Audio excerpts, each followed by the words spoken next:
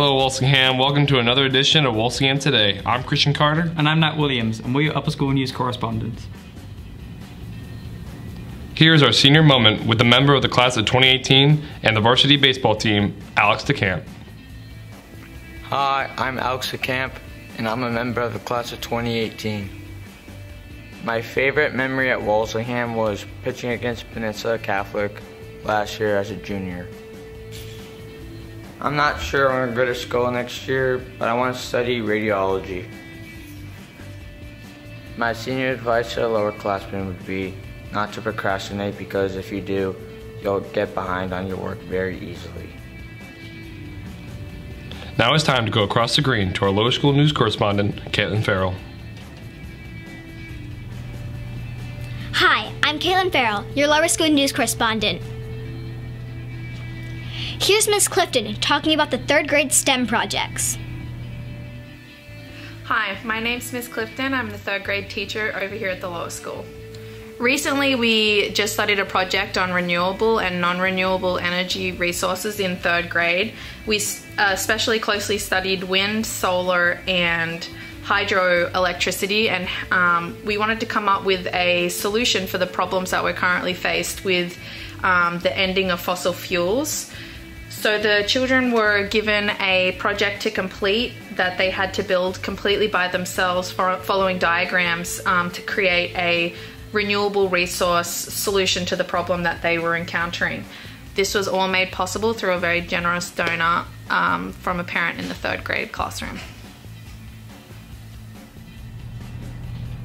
Here's Ms. Boyd talking about some upcoming events to encourage summer reading. Hi, I'm Miss Boyd, and I'm your lower school librarian. On Thursday, May 10th, we will have visiting here in the lower school a Richmond author named Stephen Smith. He has written many series of children's books. One of my favorites are the Virginia Mysteries series, where he tells tales of childhood adventure woven within true Virginia history.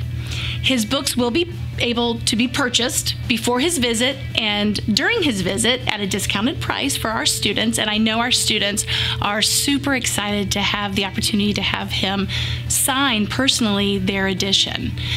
His books are also a wonderful selections for our summer reading list coming up, and his books will appear on many of the summer reading lists for our lower school grade levels.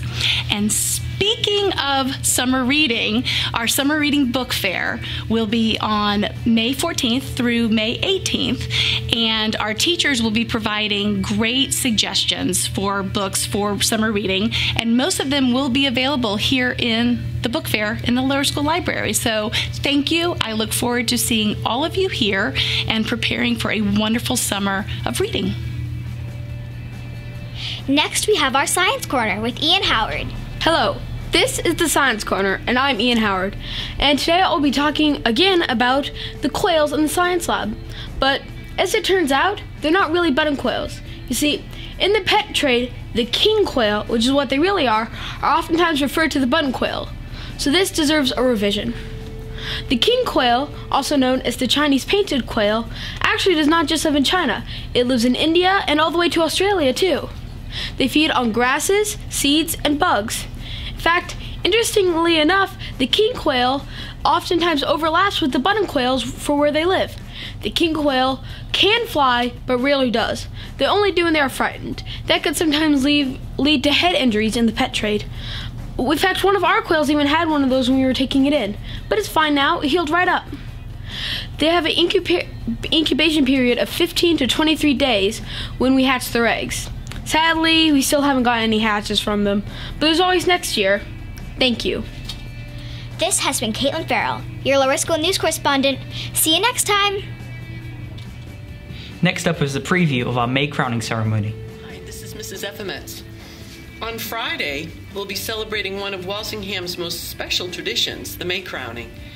The ceremony will be at 10 o'clock, and it will feature music, the crowning of the statue of Mary, and wonderful reflections written by 2 members of the senior class. It really is a lovely day for our seniors and their families, and for our entire upper school community here at Walsingham. Here's a segment featuring some of our recent athletes of the week. Hello, my name is Philip Waltz, and I was recently named Athlete of the Week for my last performances at the 3 tennis matches, and I won all of them. It's a great honor to be named Athlete of the Week, and I'm really thankful for Ms. D to help me with all that, and I hope that we will finish the season strong.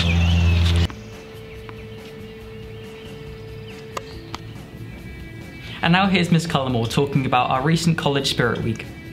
Hello, I'm Mrs. Cullimore, one of the upper school counselors. This week we're celebrating College Spirit Week. College Spirit Week is designed to spotlight our seniors' post-secondary plans and foster dialogue between our future graduates and underclassmen, the lower school, faculty, and families. There are activities planned for the week which include a door decorating contest, college trivia cahoots, parent college interviews, a college research poster fair, and more. We're happy to start this new initiative and hope to continue it in the future. Thank you for watching another edition of Walsingham Today. I'm Nat Williams. And I'm Christian Carter, and we'll see you next time. Thank you for watching another edition of Walsingham Today. I'm Nat Williams. And I'm Christian Carter, and we'll see you next time. Thank you for watching. Thank you. Stop. Thank you for watching another edition of Walsingham Today. Another edition of Walsingham Today. I'm Nat Williams. And I'm Christian Carter, and we'll see you next time. Thank you for watching. Great start now.